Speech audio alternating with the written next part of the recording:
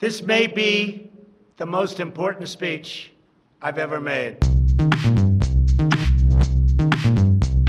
Our country cannot live with this kind of an election. It's been like living in hell.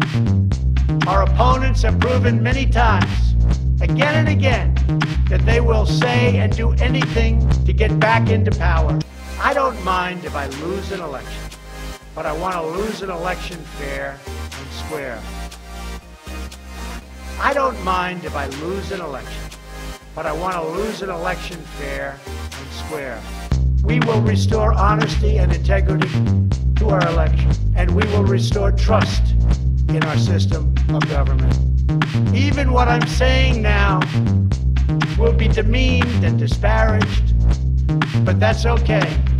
I just keep on going forward. I don't mind if I lose an election, but I want to lose an election fair and square. I don't mind if I lose an election, but I want to lose an election fair and square.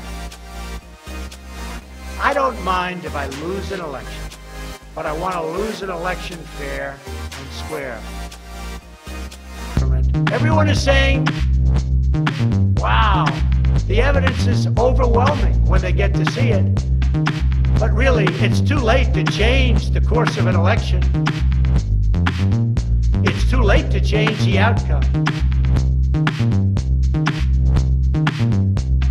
I don't mind if I lose an election, but I want to lose an election fair and square.